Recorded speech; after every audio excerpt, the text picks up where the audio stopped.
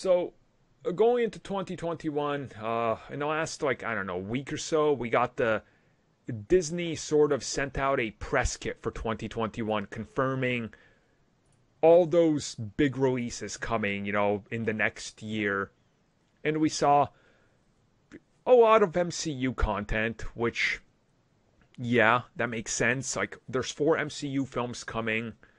That includes Four. Spider-Man on top of... Oh, four, yeah, Yeah, because I'm including Sony Spider-Man. I'm not including Venom and Morbius because we don't know what the deal with those is till we see them. But that... Why? They're popular. Of course. That's the only metric Well, of... he is popular. um, the thing with a lot of this content is there's going to be, by the look of it, because the counts have been done, if you look at all the MCU shows and you're accounting for maybe 6 episodes per, but now we're hearing it could be 8 to 10 for some of the series. We don't know. Like Loki. I say one division is at least 8. I think. Yeah. I'm certain it's more than that. I want to say it's like 9, but yeah, it's at least 8. We've also heard like Tom Hiddleston and Clark Gregg said that they were shooting like 12 episodes of Loki. Which, if that's the case, goddamn. We don't know the deal with the first season of like What If, but if everything... I'm going to go out on the limb actually and say those 12 Loki episodes are 2 seasons. That's my guess as well, yeah. That they're going to just split it up. We could be in for 36 to 42 weeks of constant MCU content. That's including, the movies and everything. So, I mean, that's pretty impressive, like, output of content that I think will definitely make up for 2020, which we had no MCU content unless you count You Agents had of S.H.I.E.L.D. Hellstrom, you ungrateful.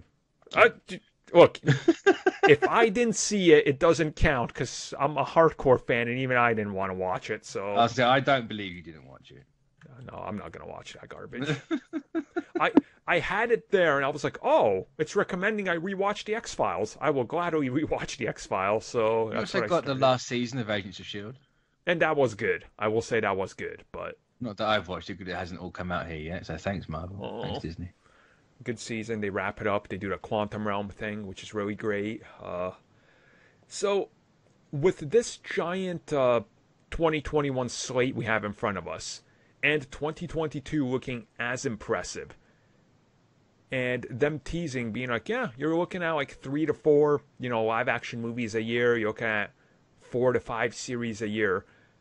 Do you think we're finally at that point where this is just going to become the norm? Because remember a couple of years ago we talked about it, and they were like, we're going to get to the point where there's 3 movies a year and 2 TV series. And everybody was like, that's too much, bros. That's too much. And now it's like, we're doubling what they originally promised. And I think some people might get to the point where they are sick of it, but there's people like us that are just going to want to consume it all.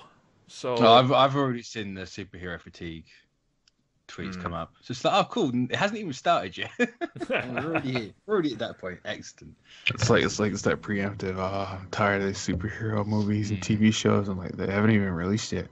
It's like we get it every single time they just go to change something. It's just like every single time you carry on watching it. Mm-hmm. I mean, it's to be expected, and I don't get that, like, I don't get that perspective that people have on it. I'm like, dude, you're watching, like, you don't have to watch all the CW shows. I don't. I watch Batman, I'm going to watch Superman. I ain't going to watch the rest of it. It's really weird because, like, you could put it in the same instance as, because for all intents and purposes, superheroes are modern mythology. Yep. Are you telling me you're gonna say you're tired of seeing documentaries and history and TV shows about Greek mythology? Because that's usually what is brought up all the time. Right. And I think most people are tired of hearing how many girls Zeus had relations with as a goose. Well, I mean, I love the goose part. As a you bring it up that way, and it kind of like, what I don't get is, I literally have friends that are like, man, there's too much superhero content. Now hold on while I watch my 19th NCIS like show. I'm like, dude, you literally watch the same crime show over and over 20 times a week. Like, I don't. But this time it's a different city. You don't know what's gonna happen. So that's sort of the thing I look at, and I kind of find it interesting that people are like, look, it's a superhero show, yes, but I promise you that WandaVision will be nothing like Hawkeye, which will be nothing like She-Hulk. Like, come on. Like, can we get out of the mentality just because it's a Marvel product that it's all the same? Because I think if the MCU movies have showed us anything, it's that they're all different. They're all different unless they're like a sequel. And even sometimes in that case, Thor, for example, that's completely different. So I don't know. I just don't get it. I agree. Like, yes, they're all made the same way.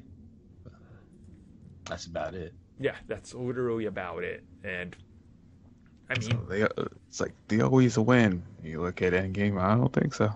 Yeah, they definitely. I mean, technically they won, but everything's changed forever. So yeah, it's not really a victory, I guess, of sorts. It's like yeah, you won, but did you really win? At what cost? Yeah, exactly.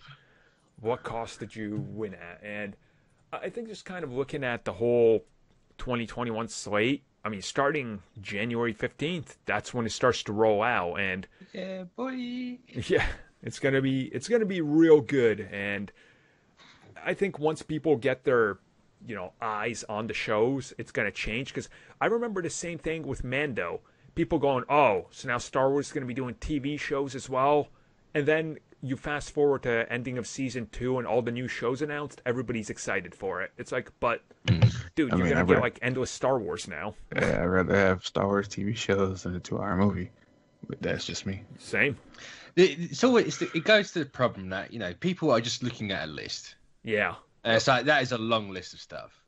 Like, it's obviously not going to come out all at the exact same damn time. Like, you're going to get everything a little bit at a time. Mm-hmm. Like, once people start watching it, it's like, oh, this is actually good. You're not going to think, like, oh, I'm so bored of all this. Yeah, I think it goes with what Armin was saying, is that people would want to watch it, but they don't want to have the option to say, I have to watch all of these series in chronological order to understand the whole story.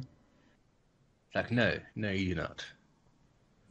I mean, you can say that to the end of time. People are going to constantly ask that, and that's the basis for the argument. Is I don't want to have to watch everything. Well, now, I mean, they say that, but they were saying the opposite when Daredevil wasn't acknowledging Avengers Tower and the Avengers didn't recruit Daredevil. They're like, but I want to because I'm watching this thing. I want them to connect.